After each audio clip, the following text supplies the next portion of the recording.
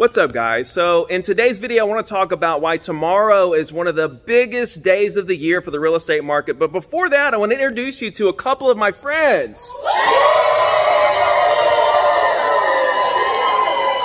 We're coming to you live from Richmond, Virginia. Did you guys enjoy the event today? Yeah! Okay, so let me go somewhere real quick where it's just a little quieter so I can tell you guys what's going on tomorrow.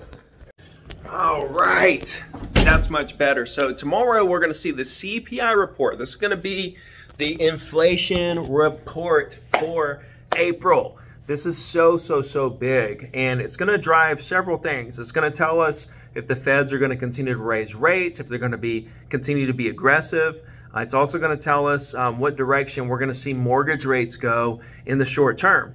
So it's funny because the Fed rate doesn't control mortgage rates. It's not correlated. Has a little bit of relation there in terms of inflation, because inflation drives both. Okay, they're not really directly correlated, but they kind of are directly correlated both to inflation, and that's why people kind of get that confused. But tomorrow's report is going to be so massive. So there's a lot of mortgage people who believe that we're going to have this incredibly favorable CPI report tomorrow, and we're going to see mortgage rates start to ease down, over the next 30, 60 days. We're going to get under 6% and all that stuff. There's a lot of people in that camp.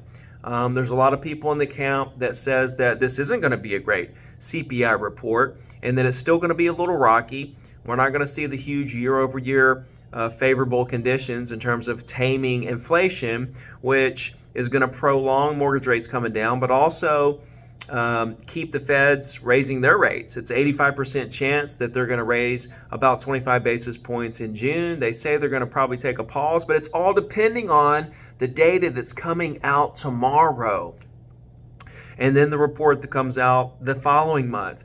So everybody's kind of in the same boat, in the same camp, that even if this is a rocky report, that we're going to see favorable reports in the future, right?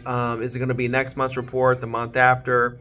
At some point, they are getting a hold of it, and it may continue to be rocky, or we may see some incredibly favorable numbers tomorrow. But every one of us in the real estate community needs to be watching this report tomorrow, because it's going to tell you a lot in terms of the direction of mortgage rates, what the feds are thinking about doing, so on and so forth. And this is incredibly important to our business for the rest of the year, to kind of understand when that perfect storm that I'm talking about is going to hit. We know that we have more 33-year-olds this year than we've ever seen in our lifetime. And this is the beginning ages, the average age of first-time home buyers. We have more pent-up demand than we've ever seen in history, and we don't even know it. We don't even realize it, because we're walking through our everyday life as a real estate agent. We're closing some deals. It's a little slower this year, and we're just thinking, oh, whatever. We don't even realize that there is more pent-up demand and people that want to own houses. Zonda did a report, 98% of millennials want to be homeowners. There's 72 million millennials, and more 33-year-olds who are millennials that turn 33 this year. And then those people are turning 34 the next year, 35. They still want to buy houses. Then you have another batch of 33-year-olds coming into the picture. We have 16 years of more 33-year-olds entering the market than we've ever seen in our lives. And we're down on building overall. We need to ramp construction up big time. I believe that the government needs to do something to incentivize builders to get out here and build some entry-level homes for these first-time home buyers. It's a massive problem, and that's why I believe we're going to see double-digit increases in prices this year.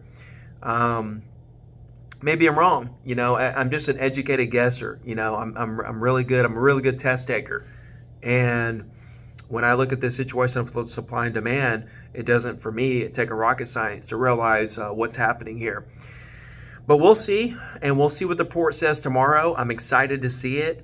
You better tune in. I'll bring you the report right here. I'll be traveling tomorrow home from Richmond, but I'll be watching for the report, and I will come to you right here and tell you my thoughts and give you all the data as it becomes available. So be tuned in for that, and let me know what you think in the comments, what you think the CPI report's going to do, and what you think that means for mortgage rates throughout the rest of the year.